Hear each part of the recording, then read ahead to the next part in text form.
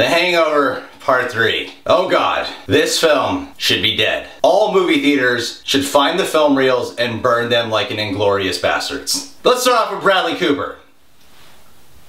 Look how bored this guy looks. This man has never looked like he did not give a shit about anything that was going on. Every single scene he was just like, what are you doing? Stop. Why? Why am I in this movie? Ed Helms. Apparently people got annoyed by him freaking out so much in part 2. So he tried finding that balance of freaking out but remaining like subtle about it. He's another one who seemed like, I don't want to be here. Zach Galifianakis. You know, the fat guy with the beard. He is the central character. I don't know why any of these people are still hanging out with this motherfucker. How can two logical people still want to help out a very subtle, mentally challenged person? Although he did make me laugh a couple of times. Chow! Remember that guy who had a few scenes in the first one and a couple scenes in the second one? Well, now he's the main character because studios were like, oh my god, he's funny, we should just throw him in there forever. He is one of the worst things about this movie. Absolutely annoying. He should have just been in doses. Bottom line, this movie is a comedy. Is it funny? No! It's been a while since I've seen a movie where so many people are walking out halfway through due to no laughter. Of course, there's always that annoying fuck who happens to be right next to you, who's like, ha ha ha, Chow's so funny! This movie is more like a thriller that has like weird jokes every once in a while. Man, this movie really sucked balls. One last thing. I don't know why they call us The Hangover Part 3. No one gets drunk. Let me get straight to the point here. All in all, I have to say, The Hangover Part 3 really got it wrong.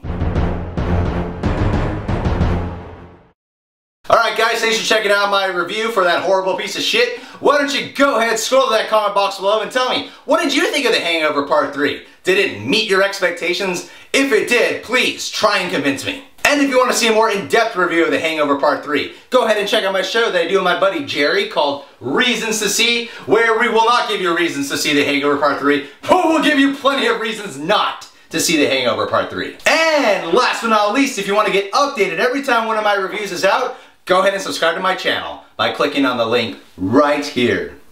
You see it? It's a pretty link, isn't it? We made it a certain color. That way it's more appealing to the eyes. So more people will click on it.